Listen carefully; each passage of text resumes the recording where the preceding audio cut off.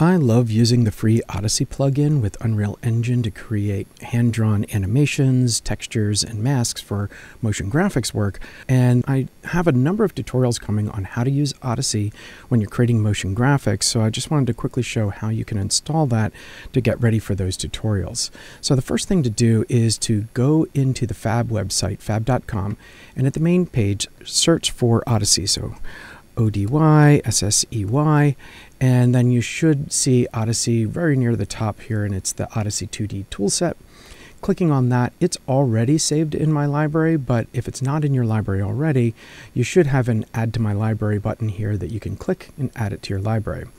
Now, installation has to be done through the Epic launcher itself, so you can click on View in Launcher, and I already have the launcher open here, and on your library page, you should be able to go to your Fab library and search for Odyssey there, and it will be available. Next, you just click Install to Engine, and in my case, I'm going to install to Unreal Engine 5.7.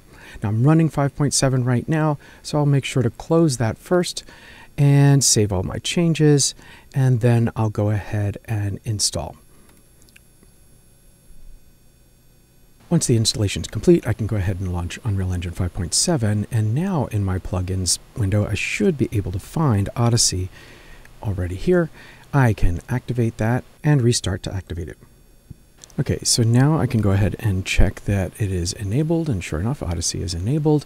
And the big thing that this does is it converts what used to be just a texture viewer into a fully capable multi-layer texture editor.